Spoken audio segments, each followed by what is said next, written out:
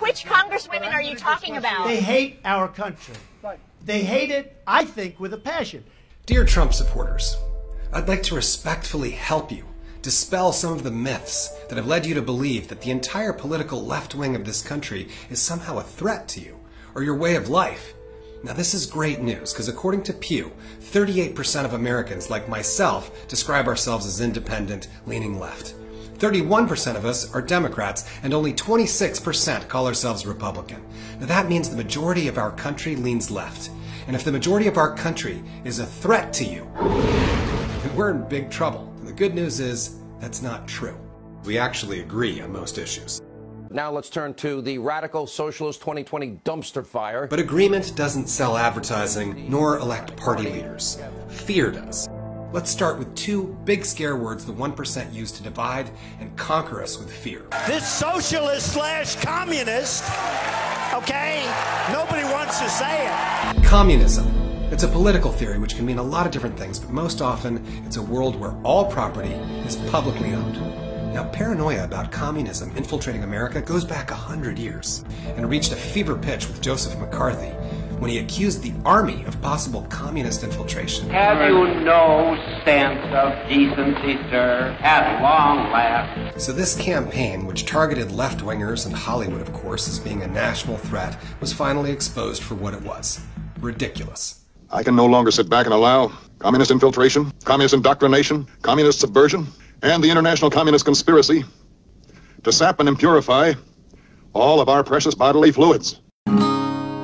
It's been 60 years and we're still hearing the same f***ing song. Now here's the great news. There's no Democrat in Congress, no Democrat running for president who's a communist or wants to abolish private property. Nobody. And to those who would try to impose socialism on the United States, we again deliver a very simple message. Now, socialism is a word which means basically nothing at this point, but the 1% love to make believe that the left has a singular mission to expand the federal government into controlling every aspect of our lives. Freedom versus socialism. We just need to keep saying that over and over and again. When it comes to the socialist agenda, freedom, not socialism. Radical, extreme, socialist Democratic Party. Well, the good news is there's no Democrat in Congress, there's no presidential candidate who wants to end freedom or healthy competition in the marketplace. Nobody. We're capitalists, and that's just the way it is. I believe in markets. Markets could produce a lot of value, but let me be clear. Markets without rules are theft. All right, it's pretty crazy what we want to do, so just hear me out. All we want is some basic services in return for our tax dollars, like roads and highways, traffic lights, public schools, the fire department, trash collection, electricity, water and gas, heat, parks, healthcare, emergency services, oh, and I know, law enforcement to protect your private property. In other words, civilization. Not scary. Some, like Bernie Sanders, use the term democratic socialist to make sure you still know he's talking about democracy. when I talk about democratic socialism, I'm not looking at Venezuela, I'm not looking at Cuba, I'm looking at countries like Denmark and Sweden. The powerful elite would love to convince everybody that government should not provide any services at all, and in fact, probably needs to be abolished because a completely free market would create a kind of utopian society. Now, why would they say that? Because the 1% don't want to be accountable. The top 1% own more wealth than the bottom 92%. We're fighting for lower taxes, big tax cuts. And that 1%, they love those Trump tax cuts because they tossed a few crumbs to the middle class and gave the rest to the wealthy. This benefits not only the 1%, the one of 1%. And the 1%, they did not reinvest that in jobs or higher pay for regular working class folks. They kept the money, they used it to increase their wealth. We've seen this play, though, Charles. We saw this with the Bush tax cuts. We're simply going back to that old, tired idea. It is not geared toward the people that elected Trump. And that's what happens every time we don't have real representation to keep the 1% in check. My friends, you're not looking at democracy, you are looking at oligarchy, and that has got to change. When Trump attacks socialism, I am reminded again of what Dr. Martin Luther King Jr. said, and I quote, "This country has socialism for the rich, rugged individualism for the poor," end quote. You know what else the 1% would love for us to believe? That the economy is just doing incredibly well right now. The U.S. economy grew at 4.1% last quarter. Nobody thought that was possible.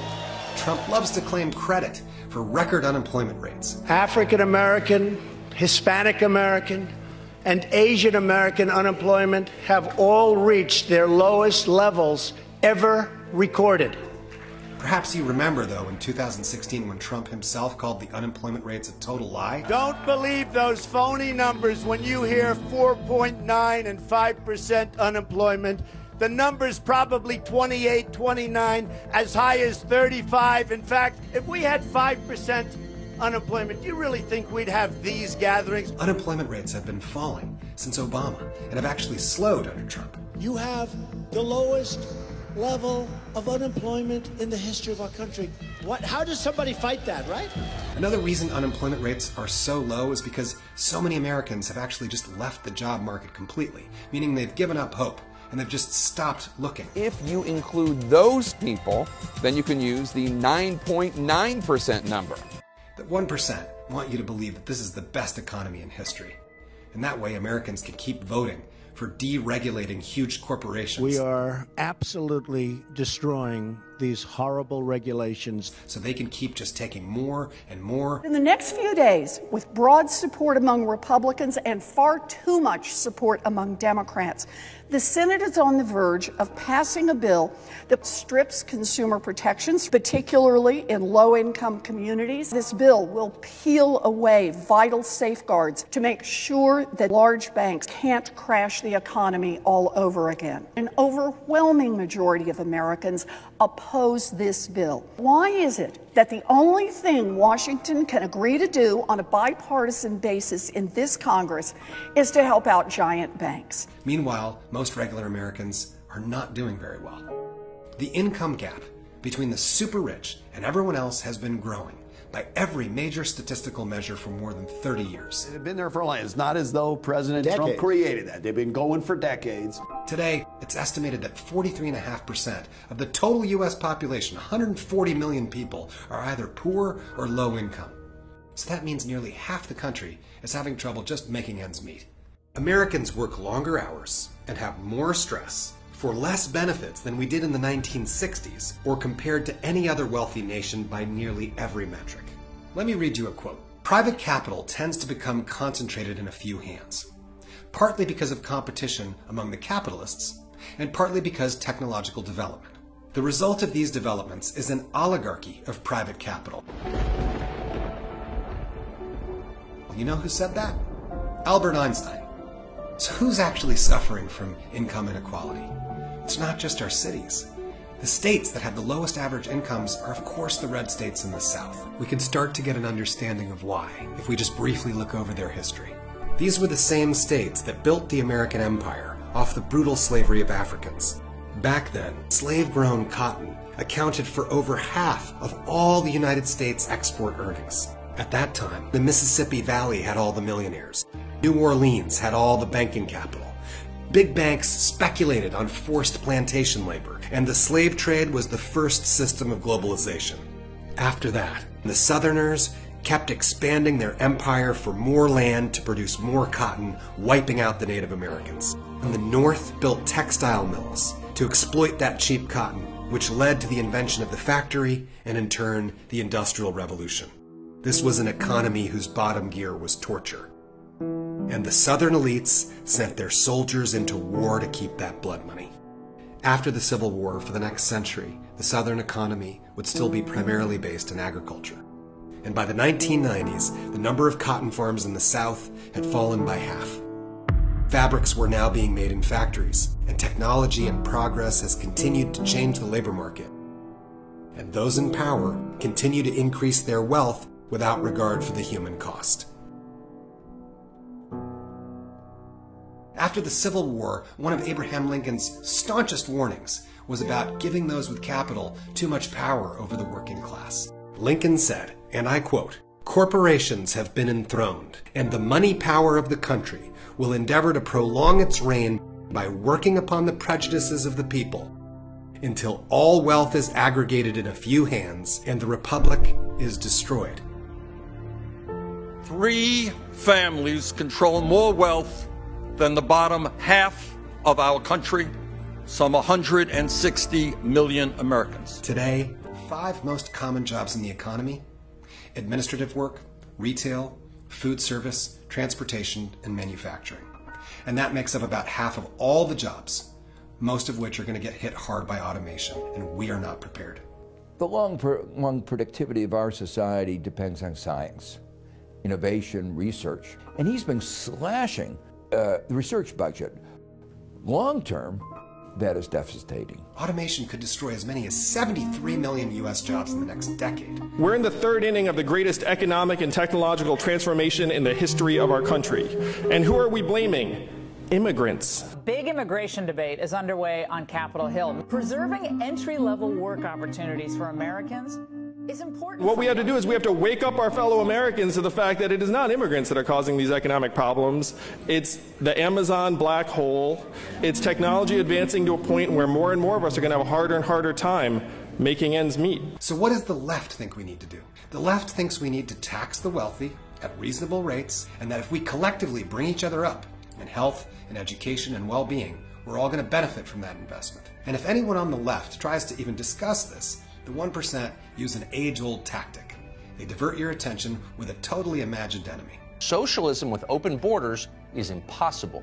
It has never worked. That's why they've been telling you that Democrats want to open borders. No security, just let everybody in. America belongs to the rest of the world. Your job is to shut up and pay for it. Crazy Bernie. He wants to open your borders. It's a total lie. Open borders? Open borders. That's a Koch brothers proposal. The idea that you're doing away with the concept of a nation state. And I don't think there's any country in the world which believes in that. What right-wing people in this country would love is an open border policy. Bring in all kinds of people who work for $2 or $3 an hour. That would be great for them. I don't believe in that. There's no Democrat in government that supports open borders. Immigration does not make America weaker, it makes America stronger. Let's take Elizabeth Warren as an example, considered one of the Democrats furthest to the left. Her immigration plan, posted on her website, calls for, I quote, a cost-effective border security policy, not open borders. What Warren proposed is a nuanced legal change that removes the requirement for law enforcement to unnecessarily put illegal immigrants in detention centers. There was a cage of women, another cage of women, another cage of women. Or separate parents from their children. Magdalena pleaded for the return of her dad. But illegal immigrants could still and would still be deported. In other words, smaller government, not open borders. The only losers under a Warren plan would be the private detention centers that are making profits off of people's misery. So when Elizabeth Warren or the congresswomen tell you the truth, that you don't need to be afraid of immigration, the 1% double down and tell you should be afraid of the congresswomen themselves. We have freshman Congresswoman Omar, who has now exposed her party's all-too-cozy relationship with virulent anti-Semitism. Representative Omar embodies a vile, hate-filled, anti-Semitic, anti-Israel bigotry. No one in America, no one in this world should support anti-Semitism. You know, the Israeli government has a lot of policies the right wing would call socialist, for example. Israel provides universal health care, paid for by taxes. They have government-subsidized free college. They have legal, often free abortion. And despite those positions being pretty unpopular with Republicans, the right wing has supported $38 billion in military aid to Israel. Now, does that mean that Republicans support abortion or prefer Hanukkah over Christmas? Of course not. The Democrats have become an anti-Israel party. They've become an anti-Jewish party. My father's family was wiped out by Hitler in the Holocaust. A lot of people on the left criticize Israel. Bernie Sanders, for example. I am very proud of being Jewish. Half of my ancestors are Jewish. I criticize Israel. Half of Israelis themselves disagree with their current prime minister. It's perfectly reasonable to disagree with a government policy without hating its people.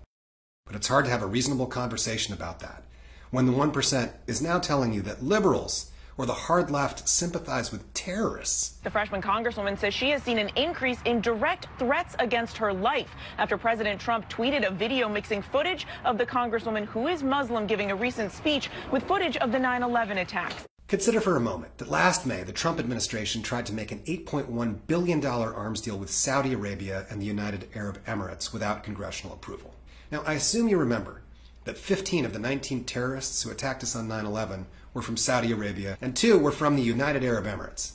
And we should all be clear that Saudi Arabia is a monarchy that regularly violates basic human rights and has killed at least 6,500 civilians in Yemen as of August. The airstrikes hit civilians in a raid that started at around 8 a.m. local time. People were sleeping when the airstrike targeted a residential building. And you're aware that it's against the law to practice Christianity openly in Saudi Arabia. Now, does that mean Trump supporters knowingly support terrorism or genocide or hate Christianity? I'll let you guys answer that. Trump has continued to accuse a Minnesota congresswoman of hating America. I look at Omar, I don't know, I never met her. I hear the way she talks about Al-Qaeda. Al-Qaeda has killed many Americans. She said you can hold your chest out. You can, when I think of America, when I think of Al-Qaeda, I can hold my chest out. He's the best asset the 1%'s ever had because he just shamelessly makes up stories. The thing that was interesting in the class was every time the professor said Al-Qaeda, he sort of like his shoulders went up and, you know, yeah, he's in command like, here. Al-Qaeda. Contrary to President Trump's description, Omar did not say she held her own chest out when thinking about Al-Qaeda. Of course Ilhan has condemned terror and violence and called them evil acts. And of course she condemns anti-Semitism while disagreeing with some Israeli policies. Asking her to condemn terrorism over and over again is exactly like asking Republicans to condemn the KKK every time they show up in public. Fuck Islam! Fuck them! Fuck Islam! God bless Donald Trump! It's also obviously in the best interests of the 1% to keep you really scared of Islam and the God that they call Allah. They don't want you to know that the Arabic word for God is Allah. Arab-speaking Christians and Jews use the word Allah if they're speaking Arabic. The word Allah was used as the name of God before Islam even existed. Jewish people. No, I love Jewish people. I love Christians, I love Jews, I love Muslims. Right. That's what our faith teaches us. How you doing, brother? What's your name, sir? My name is Levi. Levi Osama. Pleasure to meet you. I'm the manager here. Yeah, we all pray to the same God. Yes. We all pray to peace, so we can all pray together. The Jew is not the enemy of the Muslim. Not at all. Things that are happening politically around the world are attached to our faith all the time. We also acknowledge that the Torah was given by the same God. In the Quran, you're going to see the same stories in the Quran that are in the Torah or in the Bible. So you don't need to fear when people use the word Allah. It just means God. It's as harmless as the word Ola, which just means hello. And as far as Islam goes, the Islamic scriptures in the Quran are actually far less bloody and violent than those in the Bible. The reality is most Muslims are peaceful people who believe in God and Jesus and getting along and not judging, just like most Christians. About 25% of the whole planet practices a form of Islam. That's 2 billion people. Let's talk about the word Islam. It's just a person who wants to surrender their ego to the guidance of the highest good. That's about the same as every other major religion on the planet. It's the same as the first 3 steps of Alcoholics Anonymous. It's as poetic and loving a philosophy as the person who's practicing it. Every single statement that we make is from a place of extreme love for every single person in this country. And our Islamic Congresswoman, Ilhan Omar, is a normal American citizen, democratically elected and representing Americans in Minneapolis. She's an advocate of a living wage, affordable housing, and health care, student loan debt forgiveness for all Americans. And she believes in treating all human beings as human beings. But if you think she's out to do you harm, then you'll behave irrationally. Muslim is not a religion, partner. You don't come and talk about America when you're supporting Muslims. When people fear each other, they say and they do horrific things. And people in power will also say and do horrific things to get people to fear each other. So illegal immigration divides the country, it lowers wages for those who can least afford it, and in some cases it literally costs Americans their lives. Some people call it an invasion. It's like an invasion. President, the caravan was not an invasion. It's a group of migrants moving up from Central America towards the border. You and I have a difference of opinion. But do you think that you demonized immigrants in this election to try? How do you stop these people? You can't. There's no...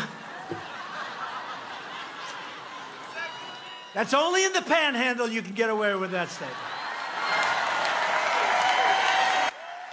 Witnesses say the shooter passed by white and black shoppers, deliberately shooting Hispanics in a city 80% Hispanic.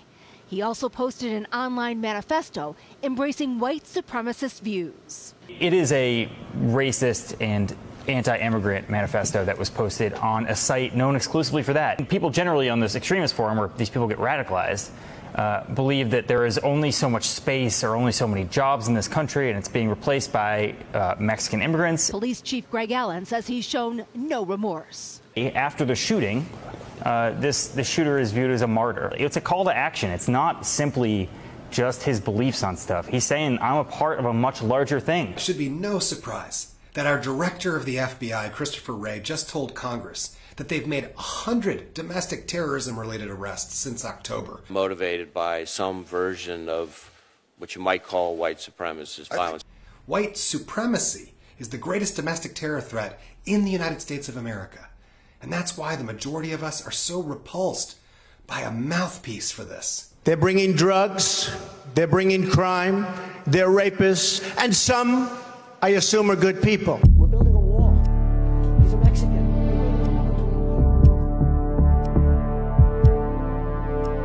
He complained that the 15,000 Haitian immigrants who received visas in 2017 all have AIDS. In other words, diversity isn't our strength. Unity is our strength. And just as Lincoln warned us, it continues to serve the 1% to keep us divided over race and identity. Because while we're fighting, they reap all the rewards. Our country has an ugly tradition of racism and nationalism. It is literally in our DNA, and we have to face it to overcome it. God hates the hypocrite! You forgot there was a depression, and you forgot that you had to stand in line to get your food. In the 1930s, instead of Tucker Carlson, it was guys like Father Charles E. Cooke.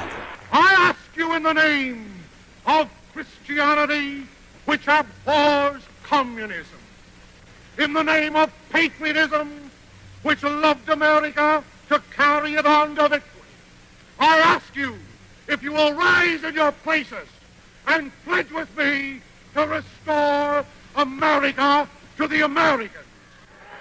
He reached millions of people in America with each broadcast, accusing Jews of manipulating financial institutions and conspiring to control the world. You know, when World War II started, in 1939, 83% of Americans were opposed to the admission of Jews fleeing Nazi Germany. Did you know Hitler himself wrote in Mein Kampf praise for America's racism and discriminatory treatment of immigrants? Now, obviously, Father Charles wasn't a real Christian any more than Trump is. And we're still fighting this dangerous idea that there's one religion or one political philosophy or one way of life. It's not just superior, but makes some human beings have value and other human beings have no value. President Trump today retweeted anti-Muslim videos posted by the leader of a far-right extremist party in Britain. The president retweeted old, largely discredited videos. Democrats don't really care all that much about these illegal workers, as much as they care about getting their power back. Now, what do I mean? For fascists to take power, there's one requirement, and that's for the masses to fear each other. When I hear people speaking about how wonderful Al-Qaeda is, there are too many people who get their power from turning working people against working people. And if the Democrats want to rap... And this was predicted over and over again. Our first president, George Washington, warned us that political parties would be used by cunning, ambitious, and unprincipled men to subvert the power of the people. Increasingly, we Americans occupy alternate universes. Democrats want to dissolve the borders. Isn't that what they wanted, open borders? The president's real troubles, again today, were not with the media, but with the facts. It's absolutely crazy. He keeps repeating ridiculous throwaway lines that are not true at all. You have attracted a significantly more influential... Well, let me finish the sentence. Let me finish the sentence before you do that. With all due respect. You have attracted people who are determined that ideology is more important than facts. The 1% who continue to consolidate their power in this country would prefer half of us are as scared as possible of the other half, under the paranoid belief that they face an existential threat from communism, a Mexican invasion, from baby killer immoral leftists, from Sharia law or a socialist government. I feel he's the last chance we have to establish law and order and preserve the culture I grew up in. If Americans really want to be safer, or reduce the possibility of fascist oppression, stop fearing Americans. A massacre at a Pittsburgh synagogue showed that he was railing against what he called immigrant invaders. We agree on far more than we realize, but political parties don't gain power through unity. They gain power by finding the most extreme cases of disagreement. They're called wedge issues. Abortion and guns are great examples. Most Americans agree even on those two issues, but special interests spend a lot of money for demagogues to use our worst fears to play us against each other. Is there corruption in the Democratic Party? Of course. And most of us want to root it out, especially those who don't take money from the 1%. The healthcare industry will be advertising tonight on this program. Thank you, Senator. But we can't accomplish anything if you believe we're trying to destroy you. That is, as we can see, playing itself out, a truly self-fulfilling prophecy. You know we love this country. We love our cities, where most Americans live, and where most of us are so-called liberal. And we love the Midwest, and the South, where the minority of the country lives, and where most people are Republican. And in fact, high-taxed Democratic states, we subsidize low-tax Republican states in a big way, and we're happy to do it. We love this whole place. We love farmland and skyscrapers. We love our freedom and taking care of each other. We value justice and forgiveness. The officer in the photo who is black is assisting a white supremacist who was overcome by heat. We respect rugged individualism. And we love teamwork. Team all defense last year as Jerebko finished. We love our strength, Mexican-American, heavy white, and our discretion. A brave school bookkeeper talked the gunman down and then got him to give up. It's going to be all right, sweet. I just want you to know that I love you, though, okay? And I'm proud of you. That's a good thing that you've just given up. We've got a lot of issues to tackle and a lot of hurt in our history. Kaepernick's protest against racial injustice. And players on both teams raised fists in solidarity. Get that son of a bitch off the field right now. Out. He's fired. He's fired!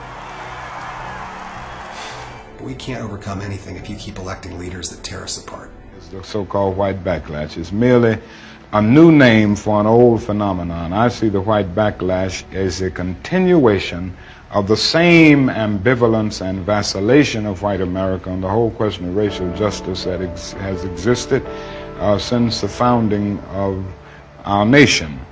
Our greatest American civil rights hero, he said either we go up together or we go down together. Our survival depends on it.